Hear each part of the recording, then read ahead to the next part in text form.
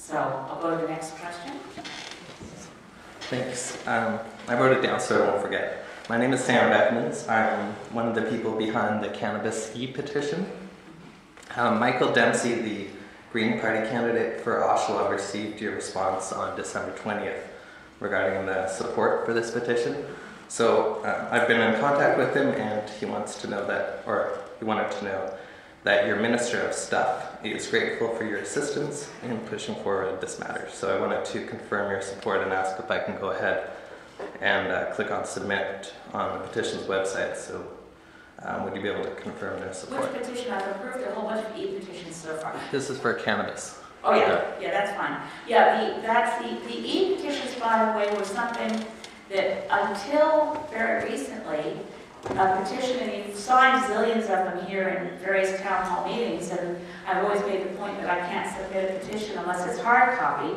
We've now changed that, and we can now have e-petitions that are submitted. So I've approved e-petitions for protecting our southern population of orchids. We've approved petitions on cannabis.